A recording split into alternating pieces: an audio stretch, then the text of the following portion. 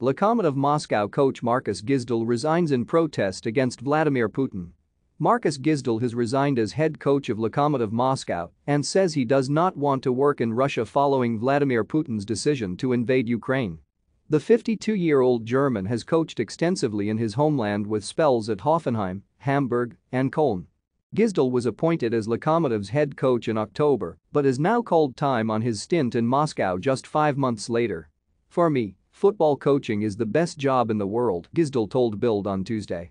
For the latest updates on the Russia-Ukraine war, visit our live blog, Russia-Ukraine Live, but I cannot pursue my calling in a country whose leader is responsible for a war of aggression in the middle of Europe. That is not in line with my values, which is why I have resigned from my position as coach of Lokomotiv Moscow with immediate effect. I can't stand on the training ground in Moscow, train the players, demand professionalism, and a few kilometers away orders are given that bring great suffering to an entire people. That is my personal decision, and I am absolutely convinced of it.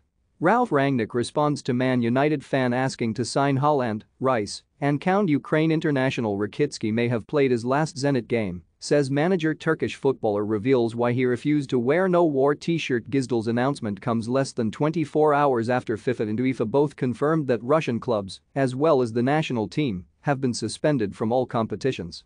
Lokomotiv's rivals Spartak Moscow were due to play RB Leipzig in the Europa League next week, but the German club will now advance to the quarter-final.